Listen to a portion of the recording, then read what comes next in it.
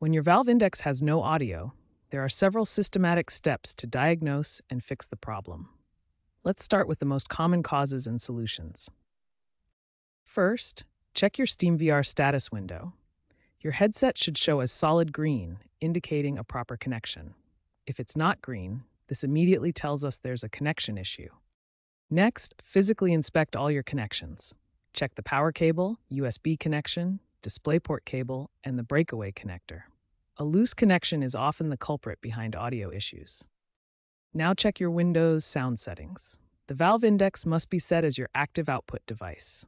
Right-click on the sound icon in your system tray, select Sounds, then set the index as your default playback device. Similarly, check your SteamVR audio settings. Open SteamVR settings, go to the Audio tab, and ensure the valve index is selected as both your playback and recording device. If the issue persists, try these restart solutions. First, restart your headset through SteamVR by going to the menu, selecting Devices, then Restart Headset. You can also restart SteamVR entirely or perform a full Windows restart to clear any software glitches. These basic diagnostic steps resolve most common valve index audio issues. By systematically checking your connections, device settings, and performing restarts, you can identify and fix the majority of audio problems. When basic troubleshooting fails, advanced solutions are needed. Start by updating your video and audio drivers, as outdated drivers frequently cause audio conflicts with VR headsets. In Device Manager, locate and uninstall the high-definition audio device, then scan for hardware changes.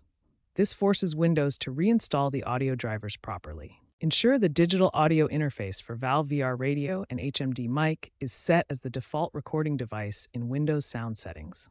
This is crucial for proper microphone functionality. Unplug all other audio playback devices to eliminate conflicts. Multiple audio devices can interfere with the valve index's audio system and cause detection issues. As a last resort, consider a factory reset of the valve index. However, back up any important data first, as this will erase all custom settings and configurations. If problems persist after these advanced steps, contact Steam support or HTC Vive support. The issue may be hardware-related and require professional assistance or replacement parts.